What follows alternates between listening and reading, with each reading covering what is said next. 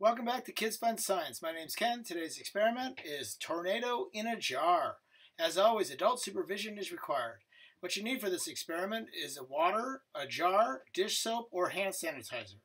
Here are the way the tornadoes are ranked in EF0 to EF5. California, where I'm at, is EF0. Okay, the setup for this experiment is very easy and takes no time at all. You take your jar and you're going to pour regular water into it until it gets to about the neck of the jar. There's no exact science to this part of it, about right here. And then once you get that, you can use regular dish soap or hand sanitizer. I like to use hand sanitizer. I will show you both ways, just a small little squirt. Hand sanitizer it's less murky and you can see the tornado a lot easier. Once you have that in there, put the lid on and start to make circles and you have a tornado in a jar. Respin it again and the tornado's there. Pretty cool, easy to do, and I'm going to show you a couple different other ways to do it. So I have my hand sanitizer still. This time I'm going to add a little bit of glitter in. It could be any color. I have silver.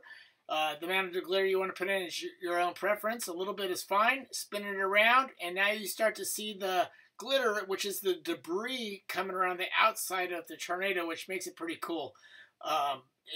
Spin it up around again. The debris sometimes causes lots of damage. Pretty cool stuff.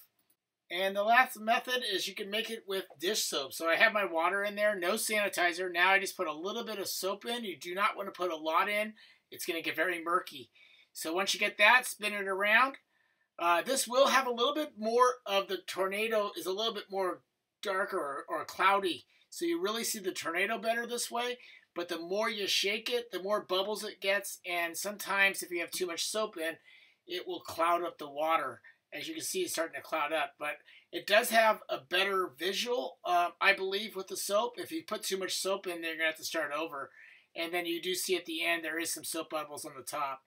I hope you enjoyed this video. Remember to click big thumbs up and to subscribe. Thanks for watching.